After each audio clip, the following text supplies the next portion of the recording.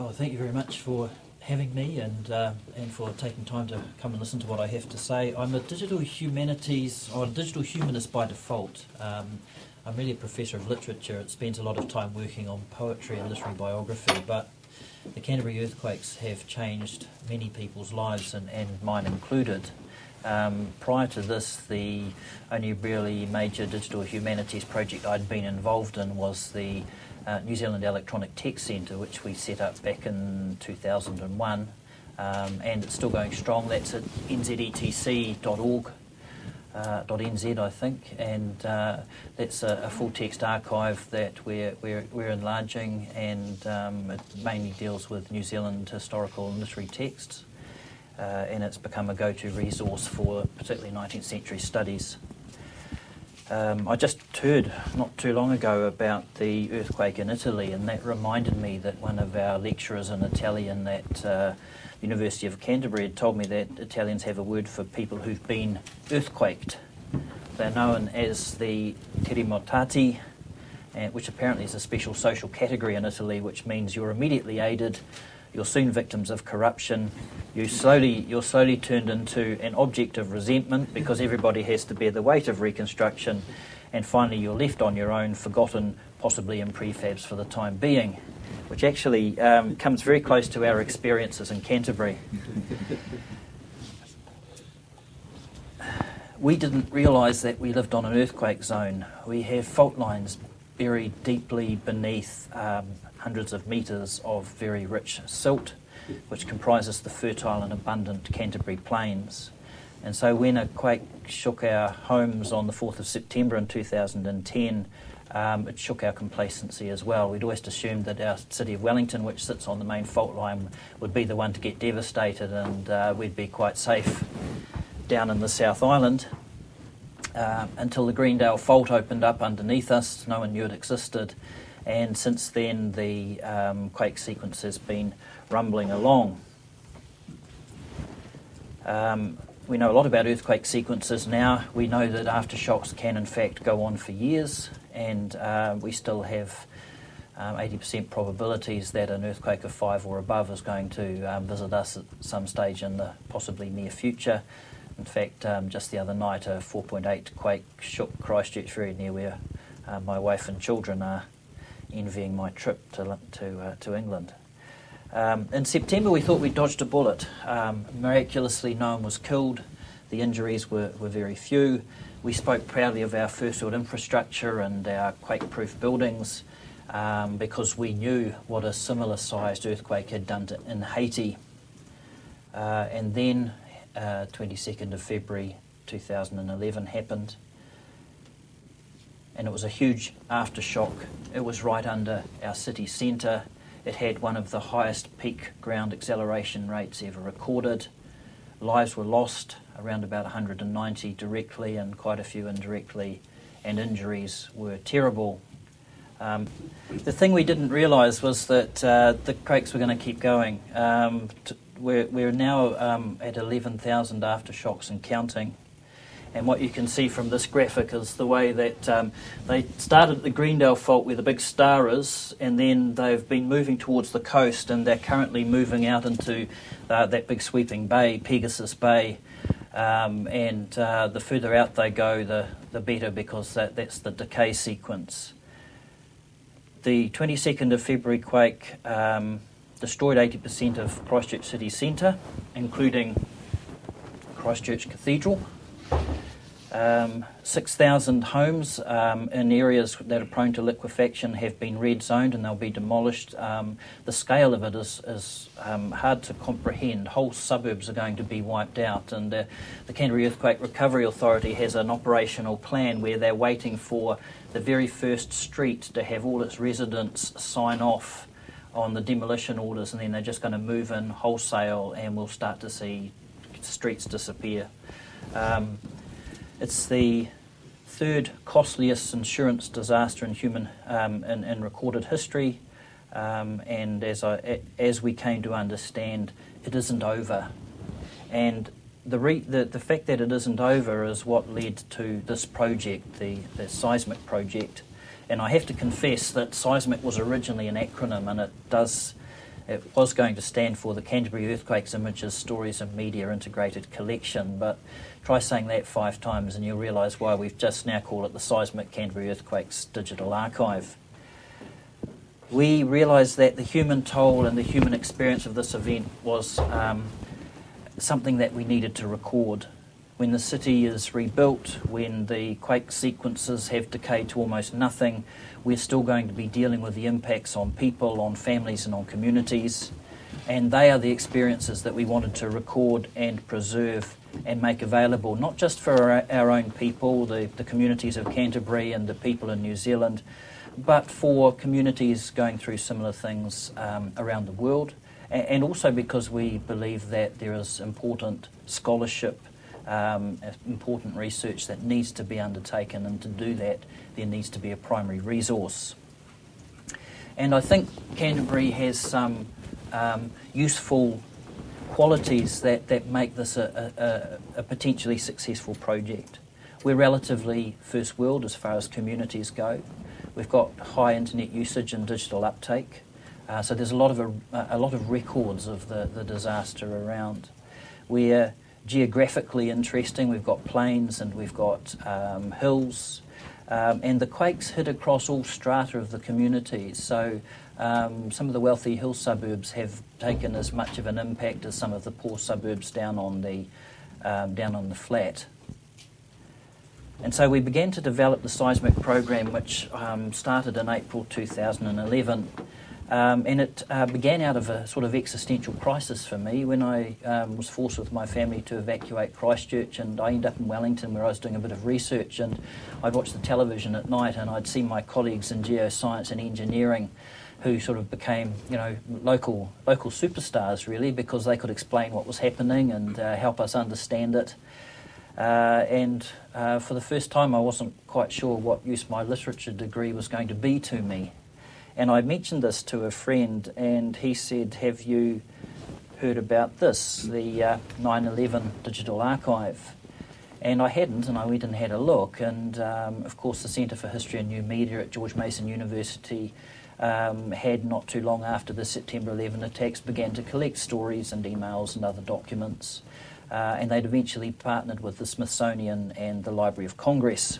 Sorry, I'll just flick back a minute, I've got a couple of other notes here.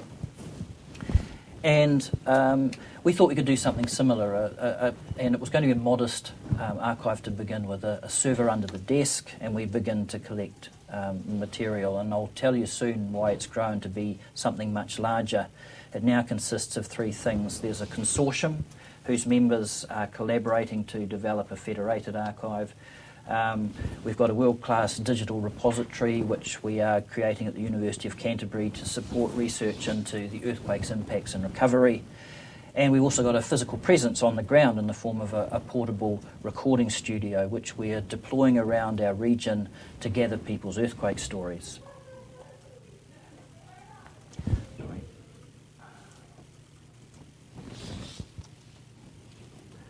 Lost my mouse, it's disappeared on me.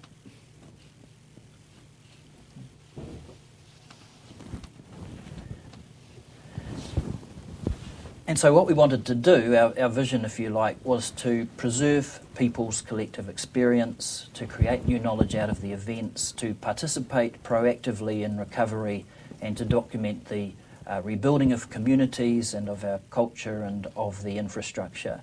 And one of the things that I've found in the course of setting this project up is that universities are uniquely positioned.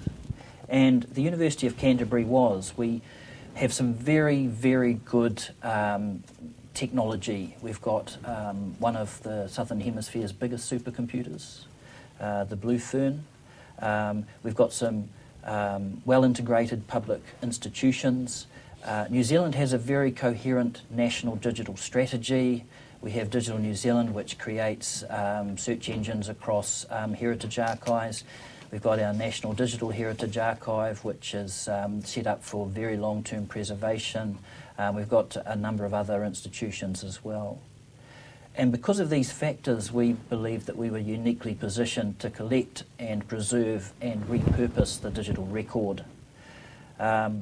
We also had another advantage, and this came home very clearly to me when we first launched our website, because one of the speakers there was the editor of the Christchurch Press, which is our major daily newspaper, Andrew Holden. Now that's one of the Fairfax media stable, and the press had taken a terrible hit in the quake. Their building had been seriously damaged, one of their staff had been killed.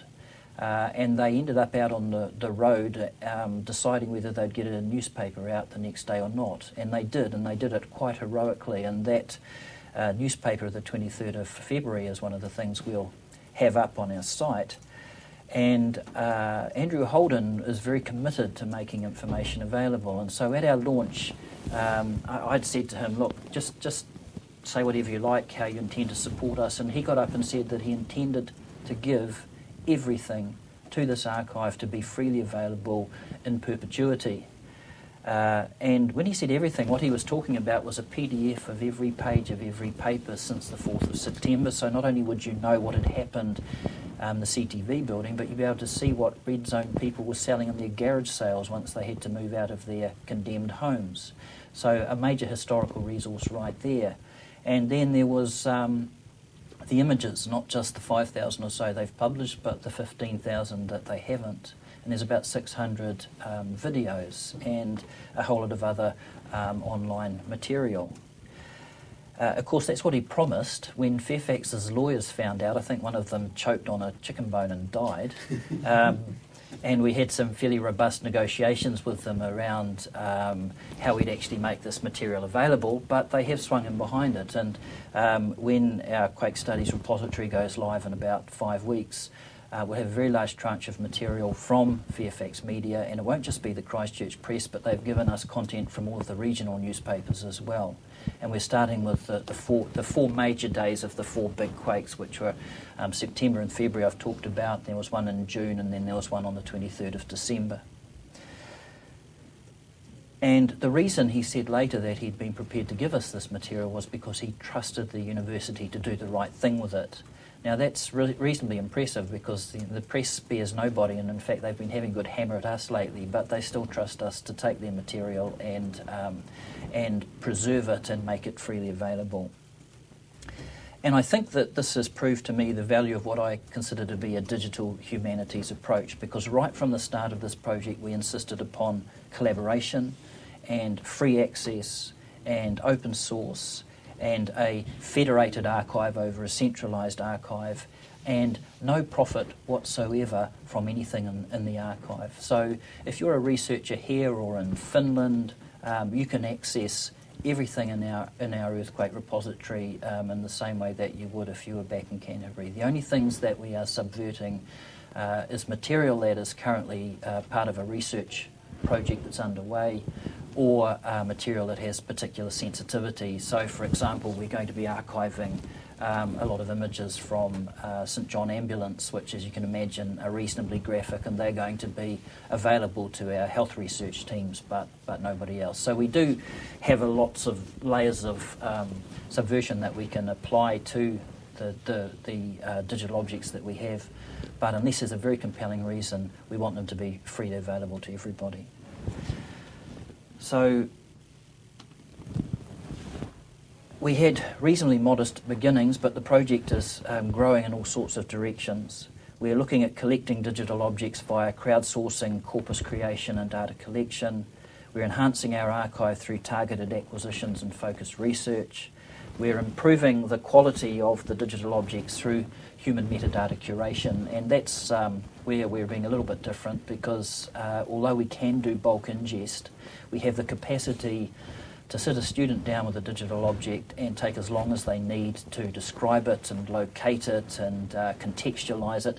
Just to give you an example, one of our go-live collections is from Environment Canterbury. Now they're responsible for all of the reports into soil stability, and they have 20 years worth of historic soil stability reports and various other documents that they want to make publicly accessible, and they're going to do it through the CEISMIC project.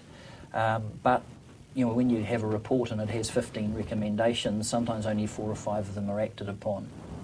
And because we can manually curate this, we can sit down and ensure that there's an appropriate context wrapped around each object.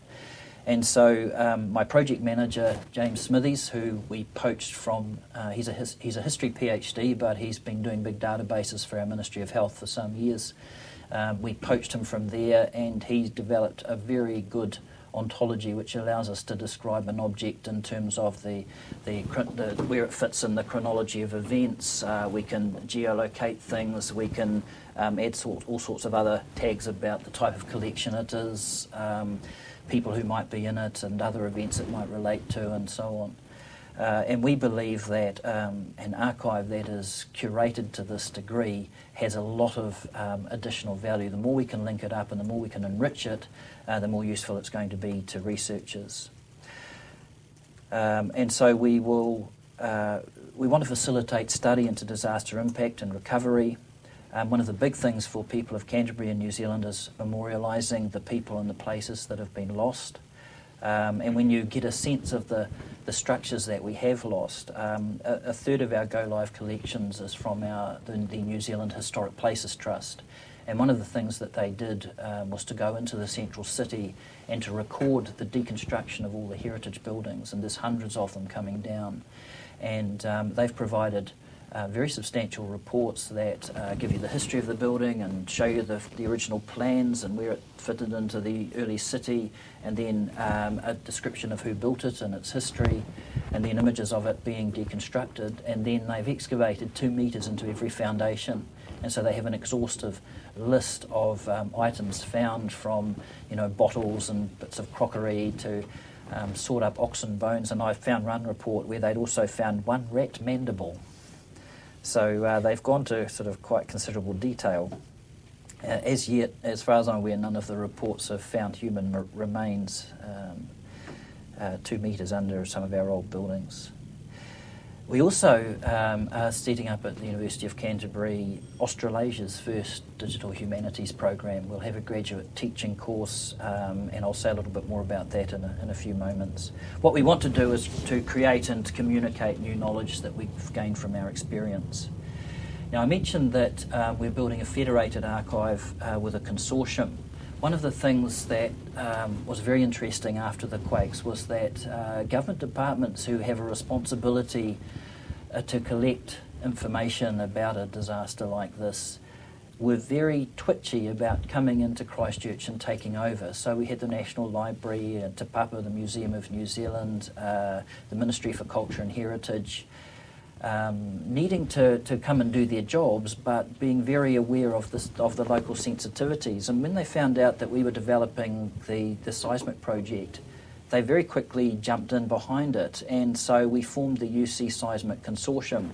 And I'll just tell you what some of the members are doing here. At the top left, you've got the Christchurch City Libraries. Now, they have a site called Kete, where they've been collecting people's images and so on since we first began. And the way the consortium is working is that we've got some agreed metadata standards, and anyone can be a node in our federation as long as they can guarantee stable URLs and they can adopt these most basic metadata standards. And as long as they have those, the Digital New Zealand, who is building our search engine for us, can search across all of the nodes and surface them in one place. It's very easy to roll out. It works very well. It doesn't take a lot to add another node to the consortium. And so not only do we have collections being curated by our consortium members, but we can add other small or large collections as well, as long as they are happy to add our metadata in. CERA is the Canterbury Earthquakes Recovery Authority. They have legal power and authority to do pretty much anything they like. The head of CERA, Roger Sutton, is sort of the earthquake czar. They can override all sorts of normal planning regulations and people's objections. And they're charged with rebuilding Christchurch, and they've got a big city plan that they're trying to finalise at the moment. And they're still busy working out the land zonings. There are various lands. If you're red zone, your house is going to be bold and you've got no say in it. If you're white zone, you're still waiting to be discovered whether you're going to be in a green zone or a red zone. And so there's a lot of uncertainty where we are. Now, CERA will probably cease to exist in 5 or 6 years, but they're very keen to make sure that their websites stay available, and so we're in discussions with the moment about CEISMIC being the long-term front window for CERA. The Canterbury Museum is doing historical preservation, and there's what we're calling a virtual local heritage group, and they're part of that. And we've just recently succeeded in a funding bid with them to begin digitising some of their particular collections. Ngaitahu is the South Island tribe. The North Island has a lot of tribes, the South Island really has one, and it's Ngaitahu, and we work very closely with them. The Ngaitahu Research Centre is part of our university, and we've got a number of projects on the go looking particularly at Maori experience and how that has been represented and how Maori have been affected. New Zealand On Screen and the Film Archive are the two places that collect moving images, and we're in discussions with the Film Archive at the moment about streaming all of the earthquake coverage done by the free-to-air television channels, which they have a legal mandate to collect. The National Library has their own collections. They've had a photographer in the red zone since 22nd of Feb, and he's already collected 10 or 15,000 images, and they'll all surface through CEISMIC as well. Te Papa Tongarewa is the Museum of New Zealand, and they also have their collection priorities. Archives New Zealand is required to collect all government and local government documents, and that includes digital objects, but they don't have the resource to make them publicly available easily, and so again we're in discussions with Archives New Zealand about the CEISMIC project possibly being the front window for access to their collection. So in effect we'd be the second depository, and very soon we expect to begin collecting and making available the proceedings of the Canterbury Earthquakes Royal Commission, which has been going now for some months.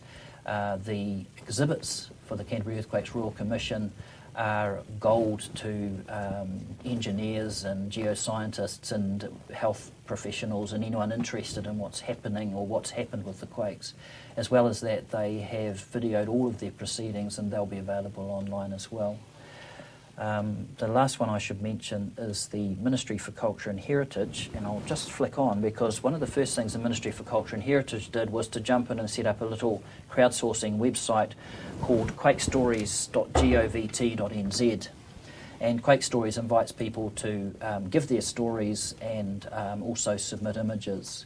Now, because there's a lot of nodes that are doing crowdsourcing, that's something that we haven't had to worry about too much. And what we do, rather, if people come to us and say, we have material, we want it to be archived, we don't say, yes, give it all to us. We say, well, that's probably something you should take to Quake Stories, and they'll pop it into, as you can see there. Quake Stories it gets a little bit addictive. You get in and you start, getting caught up in people's stories, and some of them are quite remarkable. Some of them are quite remarkable just for the spelling and grammar, actually, but I've been involved in several vehicle collisions, fallen off a cliff, been lost in the bush, but 22nd of February was the first time in my life I felt dread and feared for my life.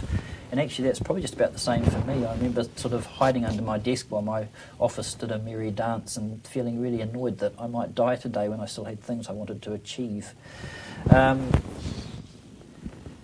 One of the other nodes to our federation isn't one of the consortium members, but it was a young man, a young internet entrepreneur named Adam Stevenson, and he happened to hear that it was good therapy for people to be able to tell their stories if they'd been in a disaster, and so he set up this little website called When My Home Shook, and he invited children to submit stories to it. And he did, and they're extremely interesting. They're very nicely done. Some of them are you'll hear about them all learning to make their turtle, and what that means is you've got to hunker up down on the floor as if you're a turtle. And I think there was one who memorably said that when the earthquake happened he thought the ground was farting. And these are also available through our website, and this is where you can find it. This is seismic.org.nz. It's the front end page for the CEISMIC Consortium. And it's just gone live with that little search box there, which has, as I said, been built for us by Digital New Zealand, and this has been a real source of pride to me. It shows that we did everything right from the start, because we'd expected to create our own search engine, but we had very detailed requirements. We were very careful about getting our ontology right, and Digital New Zealand, which is an arm of our National Library, came to us and offered to build a search engine for us, and they can search across all of the earthquake archives. It's just gone live. Currently there's about 12,000 digital objects that you can find. By this time next year I hope there's at least 120,000. This is what you'll get. The brief was reasonably simple. We just wanted it to, be Google-like, so it was relatively intuitive for most people. This is if you typed in the search CERA, which is the Canterbury Earthquake Recovery Authority, and you'll get images, and the first image on the left is Roger Sutton, who's the CEO, and if you hit the images box, it'll cascade down, and you'll find various other images, and then you can go further on in and focus in on one image, and down the side there you can see very basic metadata at the moment, but we can add a whole lot more material and a whole lot more content if we want to. And because everyone else was doing crowdsourcing, we had the luxury, if you like, to concentrate on what we call UC Quake Studies, which is our own very high-spec research repository. And at the moment, if you go to the Quake Studies site, you'll find a curtain there. We're reasonably pleased with what we've been able to do on our budget. We've got a high-spec Fedora bucket. It's got a Drupal front end, and we've got a good bit of IP tied up in the way that those two talk to each other.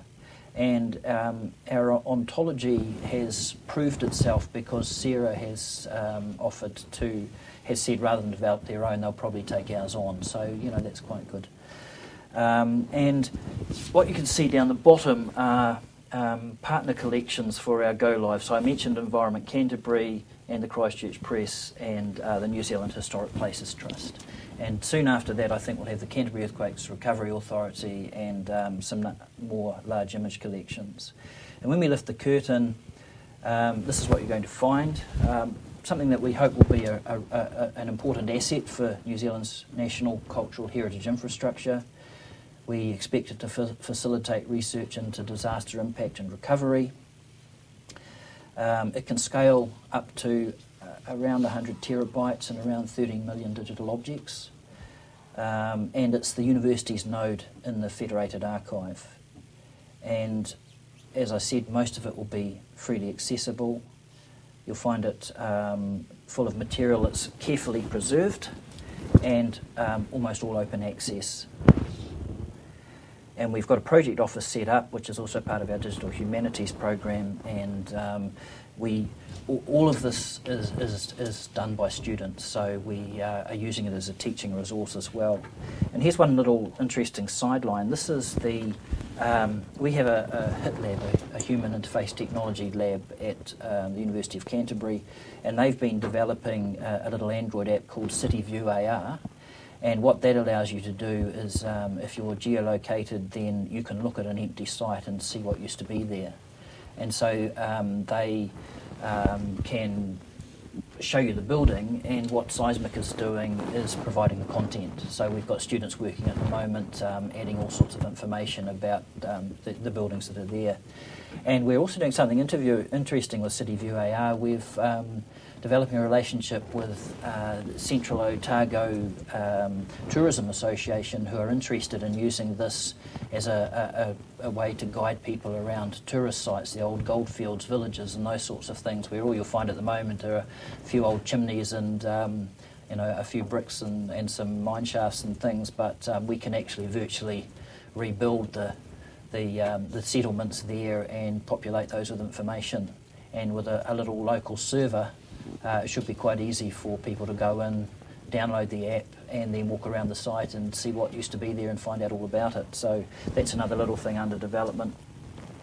As I said, we're student-based and student-focused. This is Lucy Jane Walsh. She was actually here last year. She was one of our students who was evacuated during the quakes and ended up coming to Oxford for a term and working over here. She's now being trained as a business analyst. So far we've taken almost a dozen of our humanities students and put them in jobs in various places working with the earthquake. We've got 2 of them working as information analysts with the Canterbury Earthquakes Royal Commission. We've had half a dozen working in our project office, and we've sent quite a few as interns to our partner organisations to help them improve their metadata. And the other thing that I mentioned we have is a little physical presence in the form of a portable recording studio, which we call the Quake Box. And this is a collaboration with our internationally significant New Zealand Institute of Language, Brain and Behaviour. And what the NZILBB does is that they do very high-spec recordings of people and then analyse voice and gesture. And this fits in with our commitment to repurposing information. So we'll take the Quake Box out, we get people's Quake stories, we record them in high definition. The NZILBB uses that for their particular analysis, and the transcripts of those interviews, and sometimes interviews themselves, go into the CEISMIC archive so that researchers can search across them for information. And it really brought home to me how important the university is in terms of reaching out, because when we deployed the Quake Box, you can see it just down there on the right. This is the Restart Mall. This is a mall, a Cashel Mall, which was pretty much completely destroyed during the 22nd of Feb quake, and quite a few people died there. And it's been reconstituted as a mall made out of shipping containers. And they've done a beautiful job, and it's a great place to go and visit. And we've put the portable recording studio in there, and there was a bit of publicity about it, and people have travelled from satellite towns even to get into town to give their story to the university. And it's made us realise how important it is that the university get out into the community, because people trust us to look after their material and do the right thing with it. The Quake Box soon, hopefully, is going to head into the eastern suburbs, the area where the homes are going to be demolished, and spend 30 weeks going around suburban malls and schools, and again collecting, we hope, about 6,000 Quake stories that we'll be able to put into the archive. And very quickly, I'll just sign off by mentioning that James Smithies, who set up this as my project manager, is about to become New Zealand's first digital humanities senior lecturer, and he has developed a set of courses at graduate level that we've sent to about 20 or 30 people around the world for review, and have received almost uniformly positive feedback. And what we're trying to do is to get our humanities students actively engaged in sort of digital practice in the workplace, and these are some of our aims, and we know this is possible because we've already done it. We've been sending students who can read critically and write well and have some computer skills into the workplace, and finding that they are a really valuable interface between, say, management and the techies. And so James has developed a number of courses, and he's got something up online. If anyone's interested, I'm happy to send you the URL or even the course outlines. He's got one on the digital modern, and we're also working closely with our computer scientists and our computer graphics and image processing lab to develop a sort of a series of courses that cross over disciplines, if you like. That's about all I have to say. I hadn't intended to go quite so long. I was going to open it up for discussion and feedback and any thoughts or comments you might have.